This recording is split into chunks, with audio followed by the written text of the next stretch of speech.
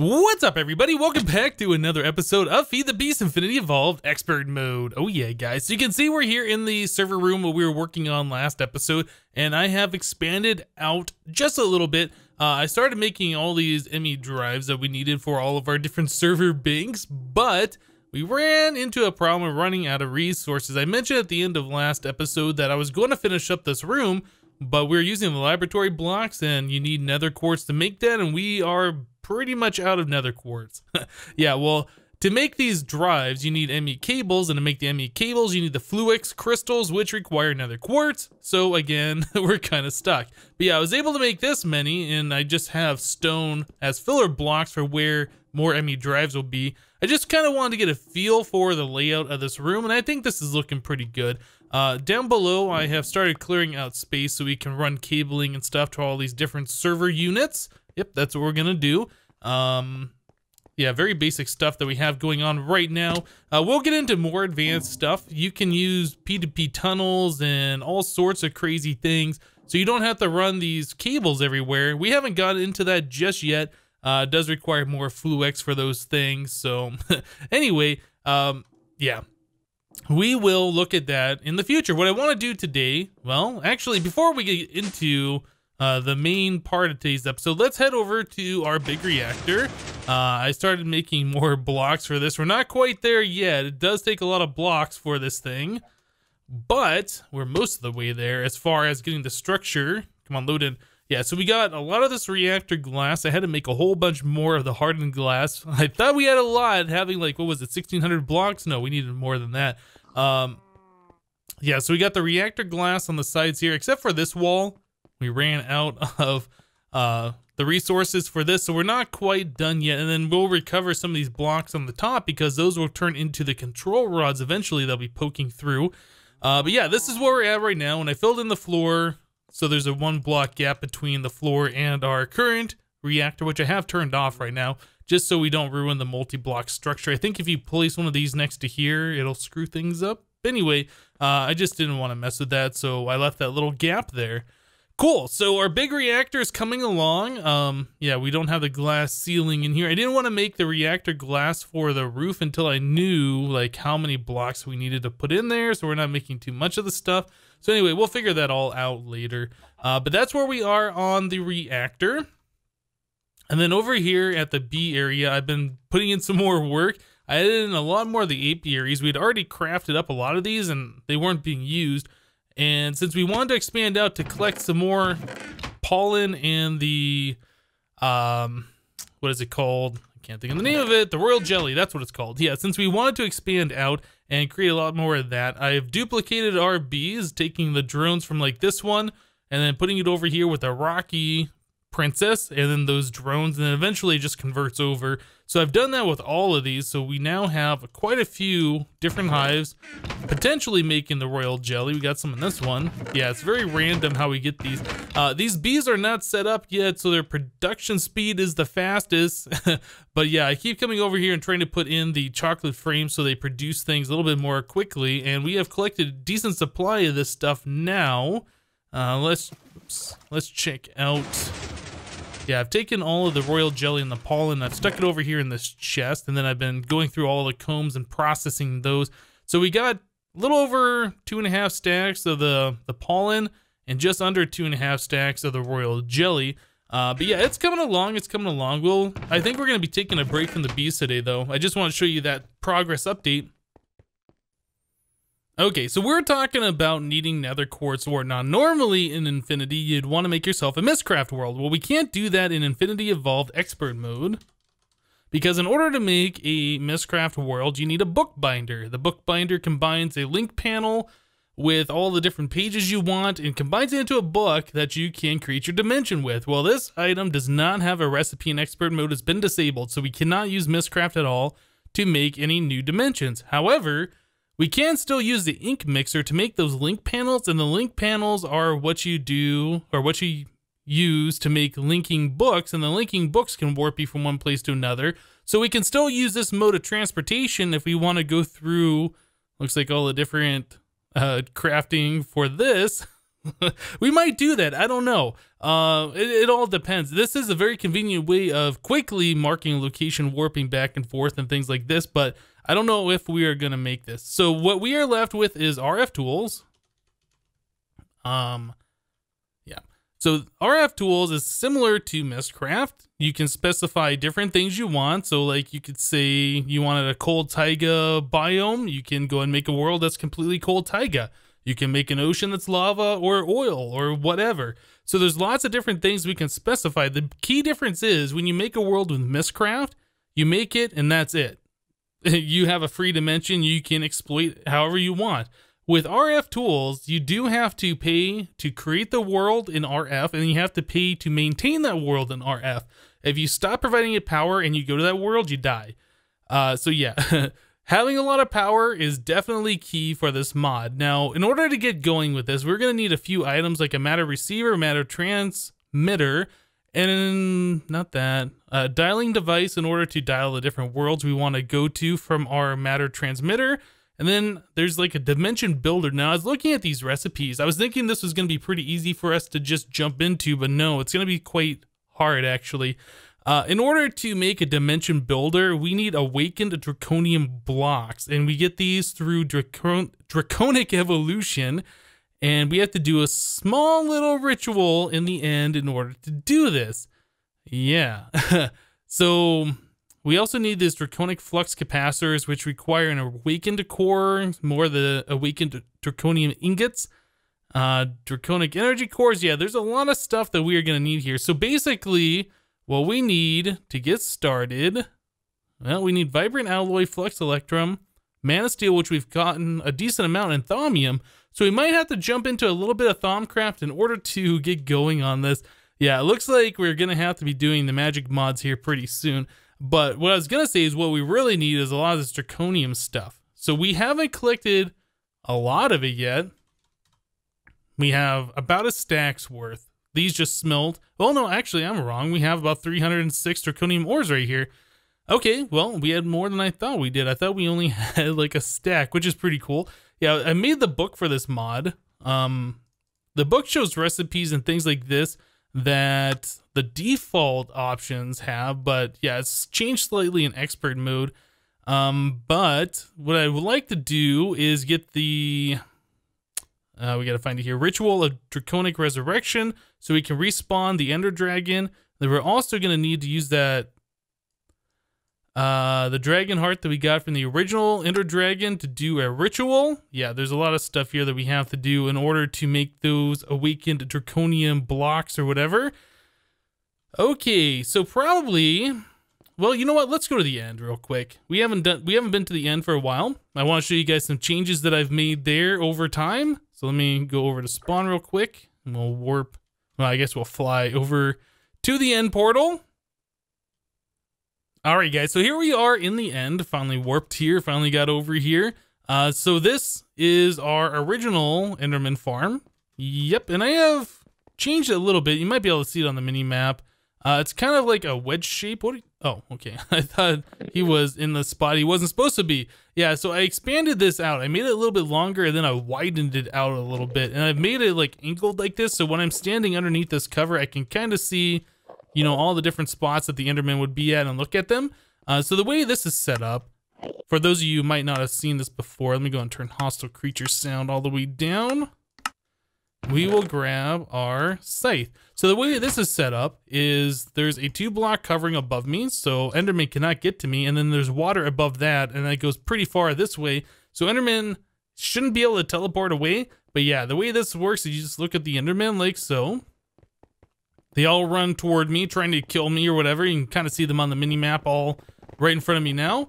Some of them do try and teleport on top of the water. They take damage and they teleport back. It's not that big of a deal. Yeah, and then we can just use this scythe to kill a bunch of these guys at once, like so.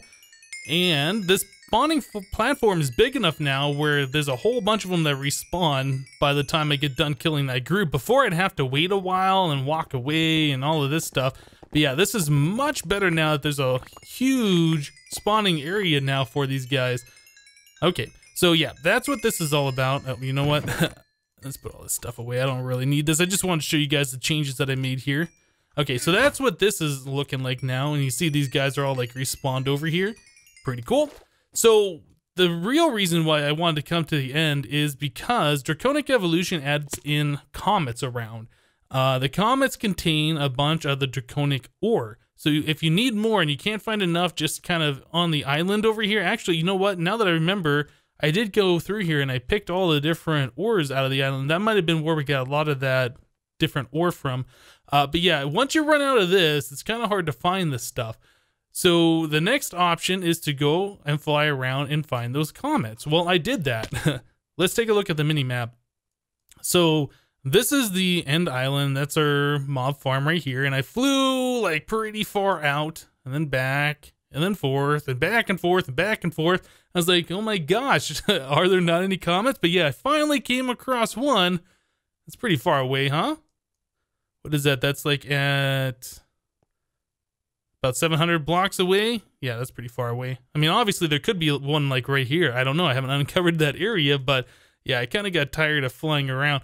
But anyway, the comets are pretty much your best source of the Draconic ore until you go out to the Chaos Islands, which are Chaos Guardian Islands, or I can't remember what they're called. But anyway, yeah, those things are pretty far out there. I think you have to go out like 10,000 blocks or whatever. Here's the comet. These things do look pretty cool. I like them. But yeah, these contain a lot of the Draconic ore, so if you need that stuff, it's a good place to farm it. Yeah, like I said, these are kind of rare though, so it is not very easy to find these, and you do need a jetpack with a lot of power. But yeah, definitely there's a lot of the draconium ore in these things, so that's a good way to farm the stuff. Cool, so let's head back real quick. So according to Draconic Evolution's book on the Dragon Heart, we need to do this ritual in order to make the awakened draconic blocks. Okay, so the ritual is drop a dragon heart on the ground and activate it with an explosion like TNT or something like that. Then we need to drop 4 to 16 draconic cores on the ground near the activated heart, 4 per charged draconium block. So we're going to do 16, most likely, with 4 draconium blocks. A few seconds after its initial activation, it'll draw all the nearby items towards it. So those cores we threw on the ground or whatever, those will get pulled into the heart. Now quickly place 1 to 4, depending on how many cores you dropped, charged draconium blocks near the heart. Okay, so we just have to place those on the ground. That's not too difficult. You'll know it's working when you see the heart's energy targeting the charged draconium blocks. Now stand back and watch the magic happen. You can only do this ritual once per heart, so you best make the most of it. Okay, so per heart, we can do 4 charged draconium blocks. And in order to get more hearts, we have to do the awakening ritual, which, you know, that's going to be more involved. And we'll look at that later. So the first thing we need to do is make ourselves the draconium blocks. And I was just looking at this recipe a minute ago. Use a wyvern core. And the wyvern core requires these draconic cores, which is draconium ingots and gold and a diamond. It also requires vibrant alloy, flux electrum ingot, mana steel, which we've collected a lot of from those runic dungeons, and then thaumium, which I don't think we have a whole heck of a lot of. So yeah, Thaumcraft is in the future, and then we also need a lot of nether stars. All right, so each block requires 1 wyvern core, so we need 4 nether stars per block, so we're going to need 16 of those.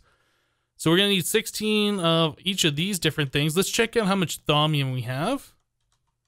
We have 10 thaumium ingots. That's not a whole lot. Man, that's definitely not enough to do what we want. It might be about the point where we're going to have to jump into Thaumcraft. I know getting the thaumium stuff is pretty easy. We just have to put like the metallum or whatever in the crucible and then throw in iron. I think that's, I can't remember exactly what it is, but yeah, I don't know how the progression works with the magic side of the mods. Oh man. Yeah, we're going to jump into this here pretty soon, I think. Yeah, I just really wanted to make an RFTools world, but now we're going to have to get into magic, it looks like. All right, so if I want to make a crucible, oh, I can't do that. I have to make the cauldron and then click it with the wand. So maybe what I'll do, maybe I'll take a minute here. I'll go through the magic mods, figure out where we have to start for that, and then we will move on. Alright guys, so it looks like one of the first things we're going to have to do at this point in the game in order to get into magic mods is we are going to need to get ourselves some great wood logs. We need the great wood logs to turn into great wood planks so we can make the tables in Thaumcraft. The great wood planks we can get by putting great wood logs into a mana pool, which we don't have set up because we're going to need Botania stuff. We can throw great wood logs through the elven portal thingy, but yeah, we don't have that. We can put it through a sawmill, which, you know, that's pretty easy for us to do at this point. Yeah, we need a work table from Thaumcraft in order to do it otherwise. All right, so those are our options. This cow is really getting on my nerves. I'm going to avoid trying to kill it, though. I really want to. All right, so get wrecked, great wood tree. Oh, it didn't get as wrecked as I thought I was going to. But that's fine. We'll go ahead and collect a lot of the great wood. Why is this stuff not despawning? Is there just like one great wood log in here that's not... Yeah, I don't know. I thought the tree would despawn, but it doesn't look like... Well, I guess it's kind of slowly despawning, huh? Alright, well that's fine. How much of the great wood did we get? 3.5 stacks. That's pretty good. Yeah, it looks like these leaves are decaying. So anyway, let's head back to the base. I did make myself a sawmill. And I made all the augments for it. I did make it a resonant version because we are far enough in the game now where we don't have to skimp on that kind of stuff. Alright, actually, we're going to put it over here, I think. Yeah, we don't really have a good spot for it. And again, like I said, I didn't want to put machines on the floor, but we're putting it on the floor. For now, until we rearrange this area and we figure out how we want to do this. Okay, so we need to put those speed upgrades. We did get one great wood sapling, which is kind of cool. And... there we go. Awesome. You know, I'm thinking about it. I don't know if I've ever made a sawmill before. Ever. I think this might be the first time I've ever done it. Alright, so let's get those great wood planks. We'll just get the rest of that stuff. Alright, cool. So we got a lot of great wood planks, and we got 3 great wood logs, and then some sawdust. Awesome. Alright, so we can go ahead and put all this stuff away. So we needed to make that table, and this thing has... changed. Where's my table? Is it not on the first page anymore? Is it on the second page? Here it is. Okay, so we need great wood slabs, and to get those, yeah, just 3 planks like this. Cool. This will allow us to make 2 tables, which I think we need. I think, right? Maybe. I feel like we have to have 3 of these things for some reason, so we'll just go ahead and make this many. All right, cool. So then we have to put these down and click it with a wand. So a wand is going to be the next thing we're going to need. Yeah, don't we need one of those for like the work table or whatever? I think we might. I don't remember. All right, so figuring out how to make a wand. So iron capped wooden wand is probably going to be our first stop. So we need these iron caps, which is just iron nuggets. That's pretty easy, and a stick that is super difficult. All right, so let's make our first wand. All right, so 2 of those, and then we need a stick. Okay, we got lots of stick thanks to all those witches we are spawning. All right, so there's our first wand. And then I think all we have to do is click this. Nope, I've done this incorrectly. So we need the table for the arcane work table. How do we make the other thing? I can't remember. And once again, down the rabbit hole we go. Except with magic this time. So in order to make the research table, I'm pretty sure we needed to make these scribing tools. And in order to make the scribing tools, it says we need a glass file, a feather, and some kind of black ink or whatever. Yeah, that'll make our scribing tools. Okay, so how do we make the glass file? We use clay and then mana glass. How do we get the mana glass? Yep, we have to put glass into a mana pool to get the mana glass. That's the only way, so we are now officially going to be starting up Botania. You know, there is an in-game guide here, and this will tell you, you know, what you need to do and in what order, but doesn't really say why you have to do this, because it just says, you know, how to start up Botania. I don't think it says anything about needing the mana glass for the scribing tools at all. It just tells you basics about Botania. And then Thaumcraft, it just tells you how to get your planks through the mana pool, but doesn't really say anything about that mana glass, I don't think. Yep, so that's something I just discovered on my own, trying to skip over some stuff. So anyway, it is now Botania time. All right, so I made myself a Lexica Botania so we can see all the different recipes and things that we need to do for Botania. So then we can go into basics and mechanics, and we need to make a petal apothecary, and in here we can do the pure daisy, and that'll get us our wood and our stone that we need to make the mana pools and all sorts of other Botania stuff. So anyway, the petal apothecary, the recipe's changed, so the recipe in there is incorrect, so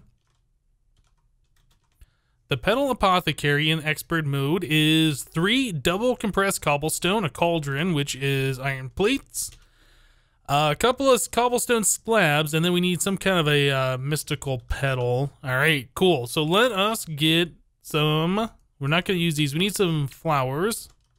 So we'll do a mystical flower here. Let's do a purple flower. All right, so that gives us 2 of those. So then we can say make a petal apothecary, and we should have everything. Yeah, here we go. Cool. So here's this thing. We don't have a proper Botania area set up. So for now, we are just throwing it on the floor here until we can figure out where we're going to put the area. All right, so we need to fill this full of water.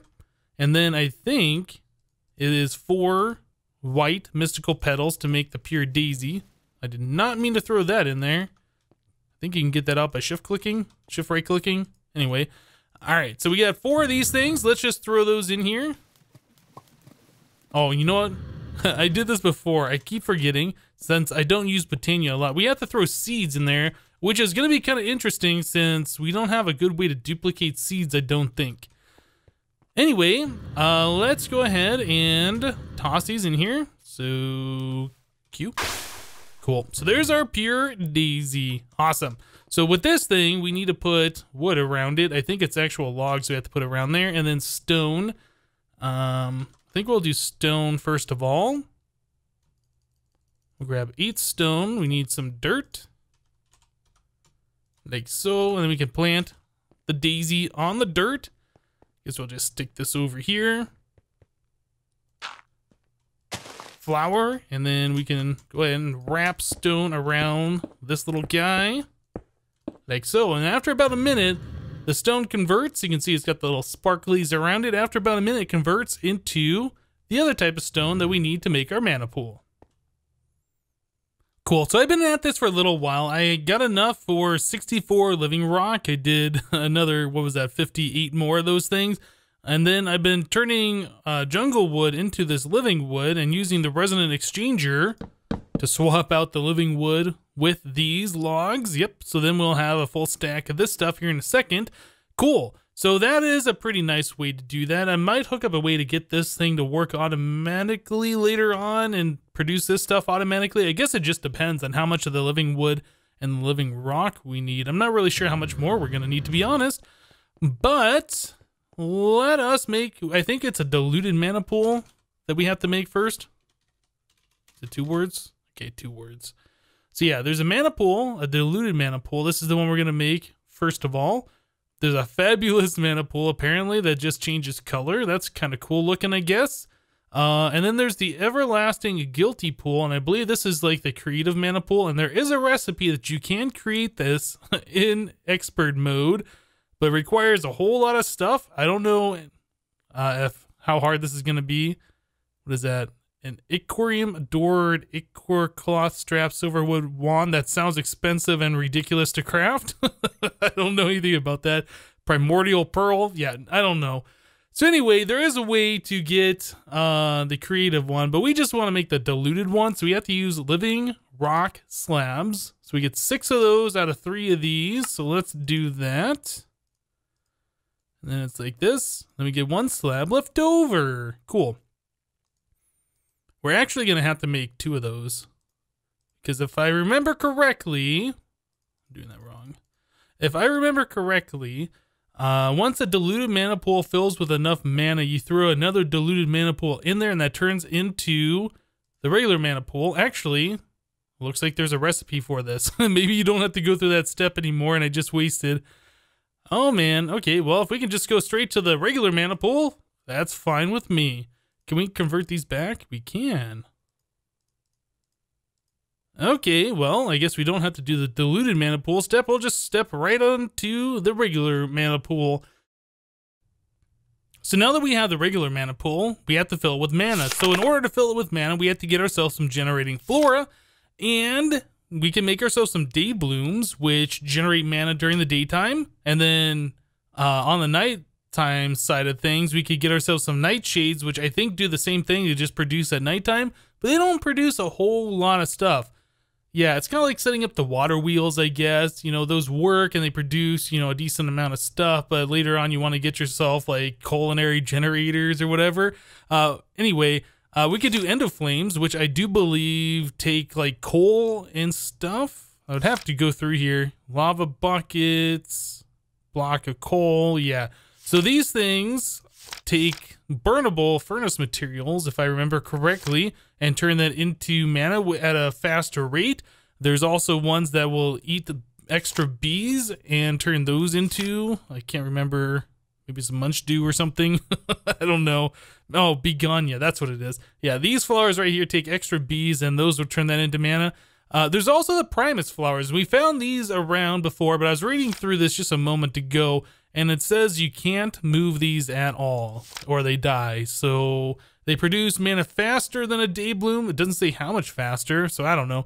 Anyway, I think we're gonna probably make some of these endoflames. There's to show a recipe on how to do this. So we need mana powder, brown, light gray, and red. How do you get the mana powder? Shift click to see recipe.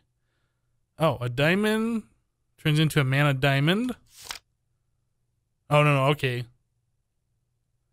Wait a second. You can just put any of the different powder. Okay, I thought we had to do a diamond for some reason. Since the shift click took me to the diamond, now it's taking me to a block of diamond. That's weird. Okay, so mana powder. Yeah, it looks like just any kind of the petals ground up in there. It turns into a mana powder. So we need to get ourselves some kind of mana to start with, and since we don't have any mana to make the mana powder out of, I guess we're gonna make some day blooms. So the day blooms, 2 yellow, 1 light blue, and an orange in the petal apothecary. So I'm gonna try and make, I don't know, like 5 of these things. So yeah, let me get on that real quick. We have plenty of the agricraft seeds, and we can use these to make more flowers or petals, or I don't remember what it is that they make, but yeah, we'll be able to get all the stuff we need out of these. So yeah, let me go ahead and get that done, and we'll be back. All right, now the next step is, now that we have some day blooms and we have the mana pool, we need a way to get the mana out of those flowers and into that mana pool. So we need to make ourselves a wand of the forest. One of these things right here, this is how we can link a flower to a mana spreader, and then the mana spreader to the mana pool. So yeah, this is one of the items we need to make. So we need 3 living wood twigs and then 2 mystical petals. Am I not clicked on this thing? There we go. Okay, so we need 3 of these and then some petals. So it looked like in the recipe that they had to be the same color. I don't know if we can use different colors, so let's find out real quick. So there's an orange and a purple. Oh yeah, and it even shows up on the wand, the different colors. That's kind of cool. And switch that purple out for blue. Yeah, I like that. All right, blue and orange. Let's do it. Okay, so then we also need the mana spreader. Let us grab one of these. All right, so we need a petal. Doesn't matter what color, I don't think. And then some living wood and some gold. So we'll do this, and we'll put the purple petal in there. That should be good enough. Awesome. So I set the mana pool up and the day blooms over by the bee area just because that area is chunk loaded and it's grass. We can plant flowers on it. It is kind of hard to find our flowers in amongst all these other flowers, but yeah, there we go. So there is 5 day blooms that I made. Might end up making some more. It just kind of depends. So we need to put the mana spreader like right on top of here, and then we need to use our wand of the forest, right click, and then right click on the mana pool. Or is it shift click and then, there we go. I guess it's shift click and then shift click will link it there. So now it's facing downwards. Since I placed these day blooms before I place the mana spreader, they don't know where they should be bound to. So I can shift right click on this and then to that. Now this is bound to this guy, I think, right? Yeah, it looks like. All right, so let's do that to all of these. Yeah, if you just right click, it shows you how much mana is in there. It updates that status bar. and then shift right click will link it. There we go. Okay, so once the mana spreader fills up with enough mana, you can kind of see how it's gaining there on that little bar. Once it gets enough, it shoots a mana beam into the mana pool, and then there we go, we have some mana in there. I'm not sure how far this gets before it has, or how far that bar can fill up before it sends the mana to the pool.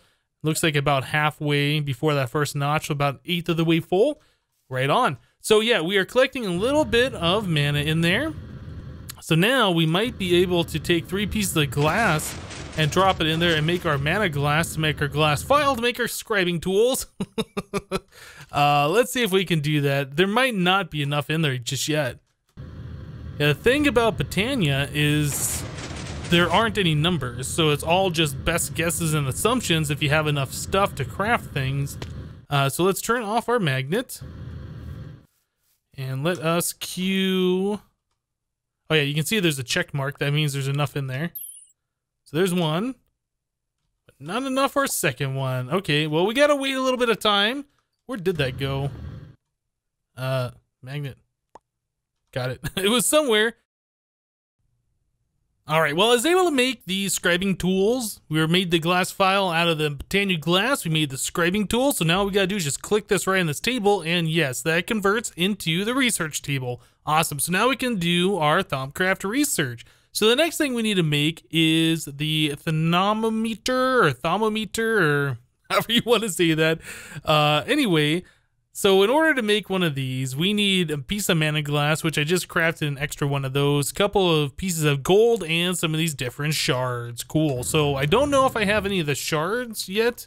I know I got a lot of the ore. Oh no, we do have shards. A lot of it appears. Okay, so shard, glass, and then 2 gold. Cool. All right, so there we go. Now we can start into a little bit, a little bit of Thaumcraft. Painted glowstone. Painted glowstone. I guess we can't do any of the chisel stuff. Trash can. Yeah, a lot of this stuff, I'm gonna have to research like the basic things before I can research the more advanced stuff.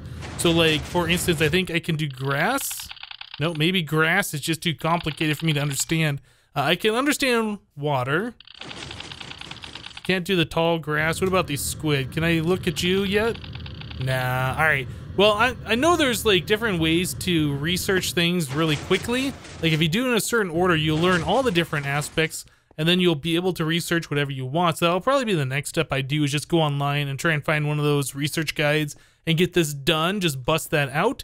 Yeah, I have to go around, learn all the different aspects, and then we can start into Thaumcraft and get all of this stuff done that we need to do. Well, guys, I wanted to do RFTools today. Now we're in Thaumcraft. How does that happen? But yeah, that's it for today. Thank you guys for watching. Remember to leave a like on this episode if you liked it, and we'll see you next time. Thanks for watching, guys. Bye-bye.